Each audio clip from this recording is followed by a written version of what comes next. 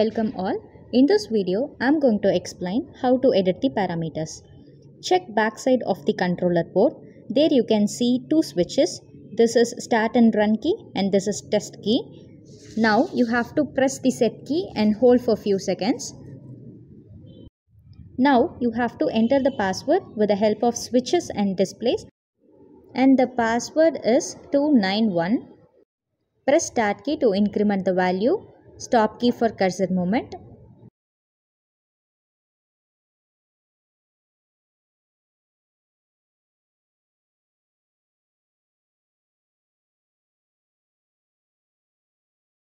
After setting the password, press log button to verify. Once verification is over, it displays output set voltage. Here you can edit your required output voltage. After setting voltage, press log button and store the value. The sensitive voltage is 004. Output load current is 5 amps. Output low voltage is 210 volt. Output high voltage is 250 volt. Input low voltage is 190 volt.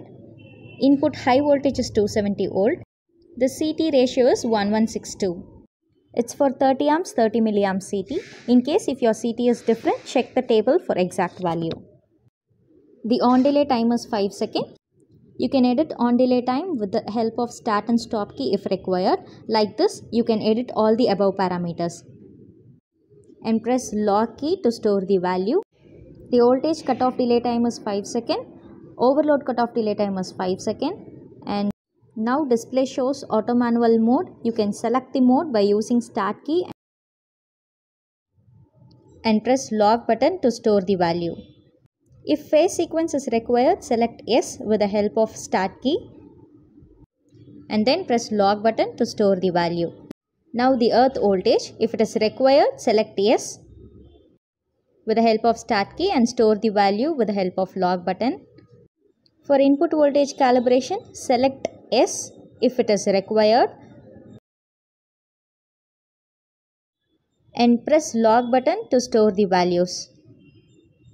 Finally, press the set button for exit from the set mode.